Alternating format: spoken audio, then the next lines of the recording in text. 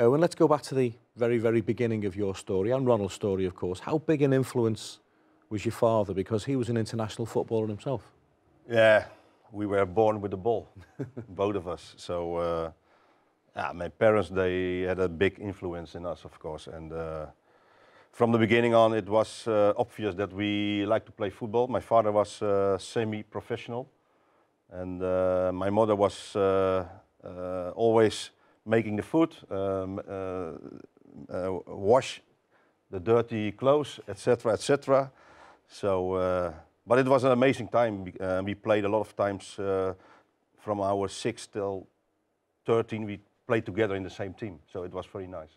In that time, you could play on the street because there were not many cars, and you have a lot of space. And we play on the street, on some pitches behind our house, and with a lot of friends, and it was very nice.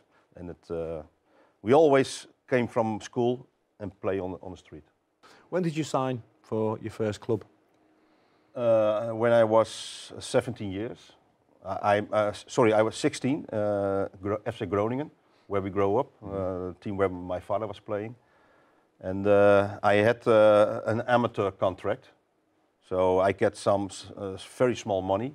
But my first professional contract I signed in '79 in PSV Eindhoven. When I was 17 years, I moved from Groningen to Eindhoven, and I signed there my first professional contract for 3 years. Was there a rivalry between yourself and Ronald as you were growing up? No, not at that time.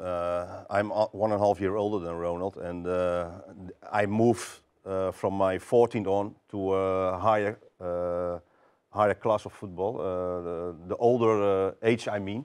Mm-hmm. So then it split. We split together, and finally we came together in '82 in FC Groningen. We played 1 year together. But there was no rivalry.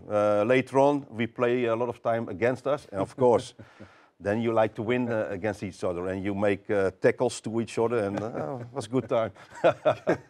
Did you ever kick him?